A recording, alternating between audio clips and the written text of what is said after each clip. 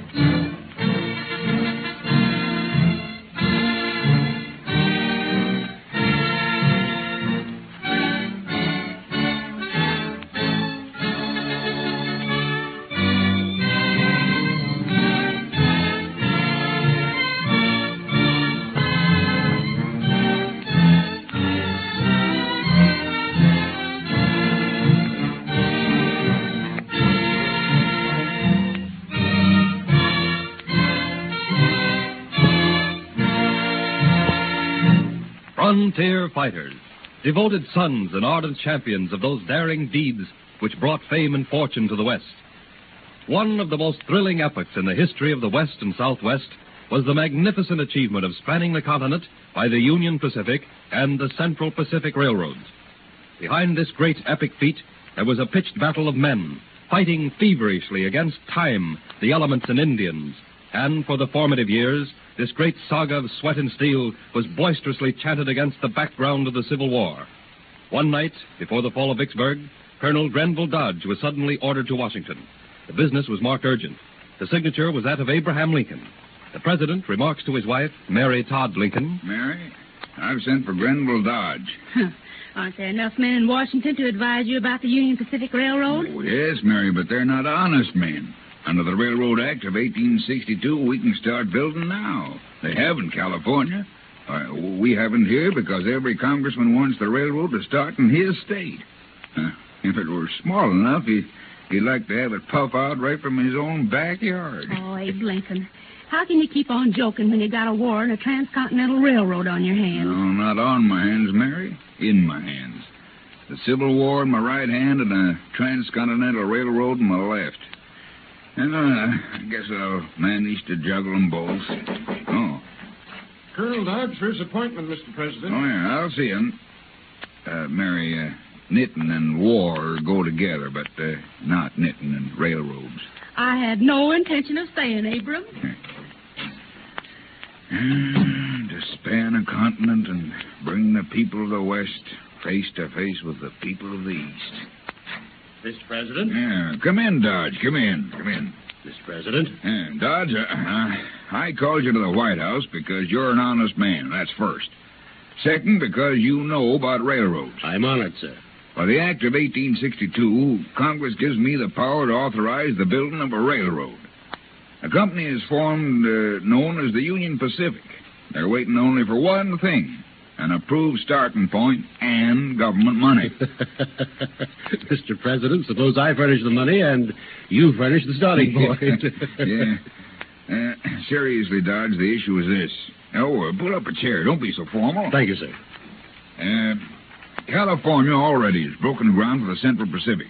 We're still waiting. The money crowd are lobbying for Omaha as a terminal. Of course, they want to serve themselves. I want to serve the nation. You can serve the nation best, Mr. President, by breaking ground at Council Bluffs, Iowa.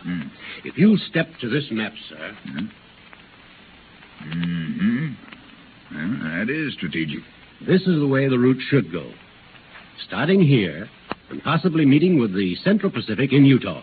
That's a great stretch of country. Plains, desert, mountains. You'll need an army of workers, Mr. President, to build the railroad and an army of soldiers to protect the workers. Well, Dodge, when do you think this work should start? Right now, sir. That's the way I feel about it. If I can just live to see the war brought to a just and righteous end and this railroad underway... Why, Mr. President, you live to drive the golden spike in the last railroad tie connecting east and west. No man lives longer than he should, and there's no exception to the rule, be the man a rail splitter or president.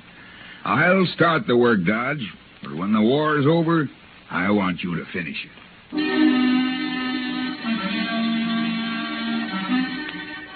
And so, with the nation torn by a war that threatened her very existence, this vision, which far-sighted men had had for more than a quarter of a century, began. Feverishly, thousands of men worked under the burning sun of summer and the rain, snow, and stinging sleet of winter. Worked, sweated, swore, but drove on. Millions of government money more than matched millions of private capital. Out of the gloom and suspicion which shrouded the early years emerged hope and optimism and faith.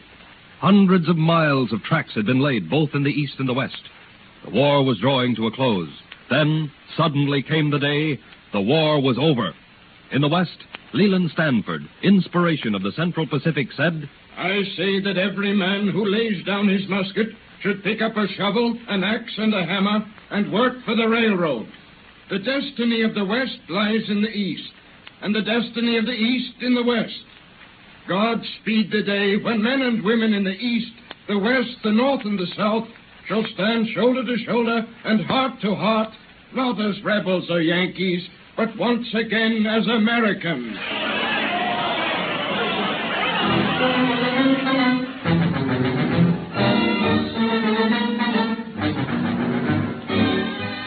The nation rejoiced at the end of the conflict and speedily began the work of reconstruction. Then, as suddenly as a bolt leaves the blue, the telegraph, which went hand in hand with every mile of railroad, ticked out this horrible news. Important dispatch, men. Hold your work. What's it all about, Bill? It's about old Abe. Has he asked Congress to vote us a bonus? Well, Bill, what was the message? Bill, what's come over you? Yes, what is Bill. it? Come on, let's hear it. God have mercy on all of us. God have mercy. They've gone out and shot old Abe. What shot Abe? Shot old Abe? Lincoln, why is it? Bill, it can't be. Poor old Abe. An act by the name of Booth in Ford's Theater shot him dead.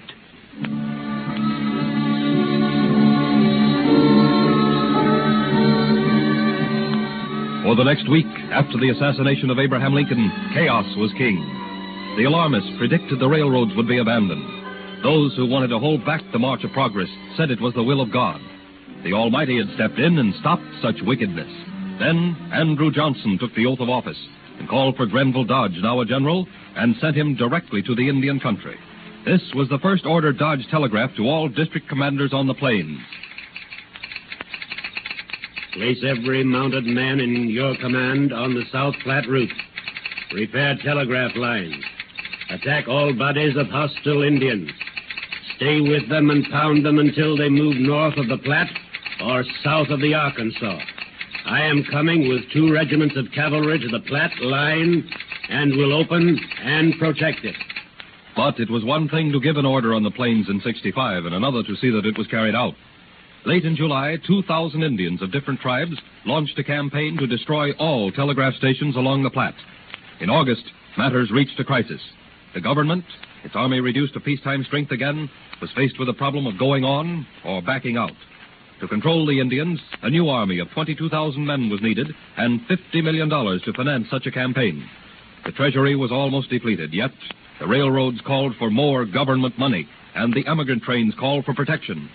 General Dodge, intent on a solution of the problem, took a small company of mounted soldiers and went into the heart of the Indian country. General, is this a scouting expedition or just what is it? I'm looking for 2 things, Palladay. Where all these surprise attacks come from, also for some undiscovered pass through which the railroad might go down into the Laramie Plains without so much grain. Well, you certainly picture the smallest troop a man could want to risk a pitched battle with. Palladay, I'm not looking for a fight today. Oh, there, oh. Well, looks like you'll have it anyway. Indians and a lot of them. Give me those glasses. Crows. How many? About 300. You think they see us? No doubt they followed us all day and aimed to close in at night. Dismount! Dismount! Dismount! Climb up to the top of this ridge. Yes, sir. Yes, sir. We're fired on. We'll return the fire immediately. Start at signal fires, which our regiment will see.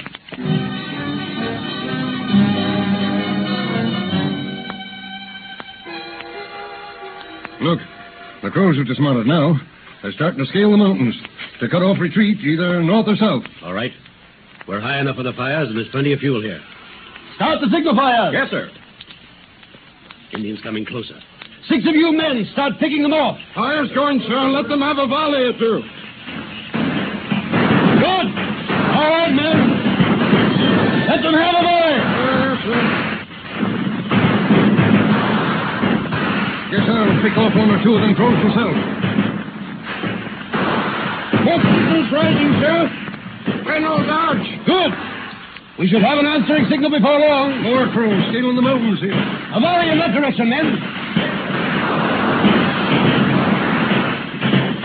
Our camp's answering, sir. They're coming.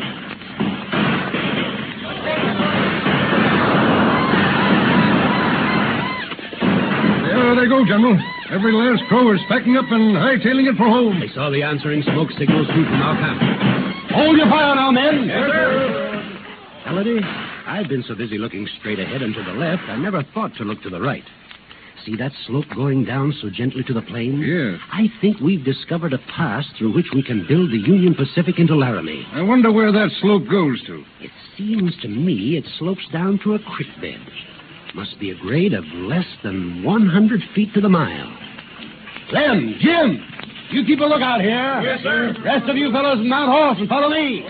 I think we've made a real find this time.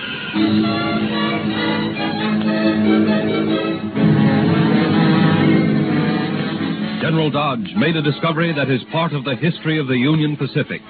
He took back to Washington the discovery of this new pass and a plan of action to put down the Indians. Both were bitterly fought, but in the end he won. The years, good and bad, fraught with victory and with defeat, rolled on. And then came that historic day, May 10th, 1869. The last rail was ready to be laid and the last spike to be driven. A Union Pacific steam monster driven from the east was almost chugging in the face of one driven from the west. The meeting place was Promontory Point, Utah. Now, the last rail was laid, and 3 spikes were to be driven. 1 gold from California. A silver spike from Nevada. And an iron spike from the east.